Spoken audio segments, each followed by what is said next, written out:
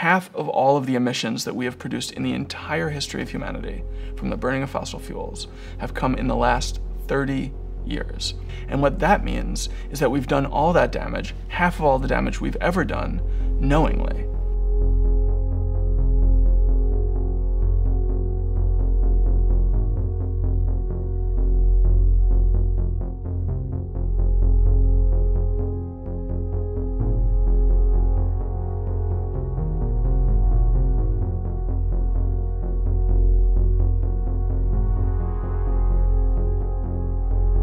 For me, the speed of climate change is one of the most terrifying aspects about it, and really, for a long time, I think, underappreciated.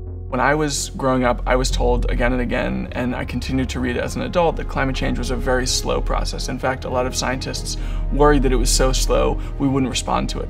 James Hansen was one of the most alarmist climate scientists out there. His book for a general audience is called Storms of My Grandchildren, and that's the timescale that we were told we were dealing with. We have not just not taken adequate action, we have made the problem worse almost every single year, setting new records every year for carbon emissions globally. There are some countries whose emissions are going down a little bit, but not many, and they're not going down by much. And when you take in the full picture, it's very much not the case, as a lot of people think, that we're moving in the right direction, but not fast enough. To judge by emissions, we're still moving in the wrong direction. I'm 36 years old, which means my lifetime contains that entire story. When I was born, scientists were concerned about the future, the far future, but in the medium term, they thought that the planet's climate was stable. The year I was born, the planet's carbon concentration was 340. Some scientists think that the threshold of safety is 350 parts per million, which means the year that I was born, we had a buffer of 10 parts per million. And in the 36 years since, we've added 86. We had a buffer of 10 and we've added 86. That's just how much damage we're doing every year. As long as we continue on that path, producing that much carbon going forward, we're going to have to remove that much carbon in the future in one form or another.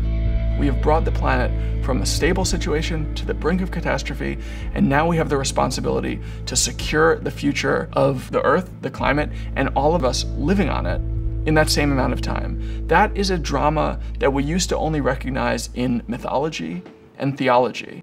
According to the UN, as soon as 2050, we could have as many as 200 million climate refugees. We're seeing a little test case of this with the Syrian refugee crisis that has scrambled European politics, but that was only produced by 1 million. And the UN says we're gonna have 200 million by 2050. They think it's possible we could have 1 billion by 2050, which is as many people as today live in North and South America combined.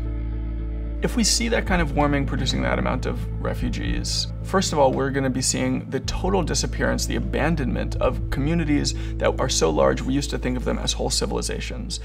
Homelands will disappear because their people will flee from them. They may go underwater, they may burn, who knows, but the populations will be gone. That means that whole cultures will no longer be part of the human tapestry that we have today.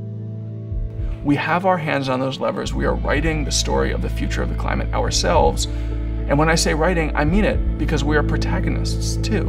We are determining this future, each of us every day with what we do, primarily through politics, but in other ways as well.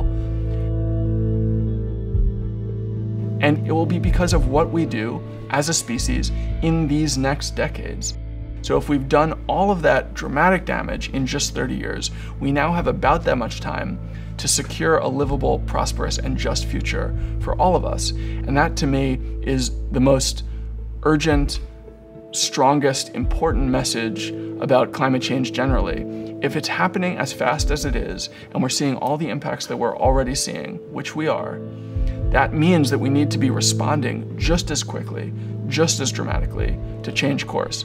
Otherwise, we will find ourselves in a world that no one alive today would consider happily livable or satisfying or fulfilling.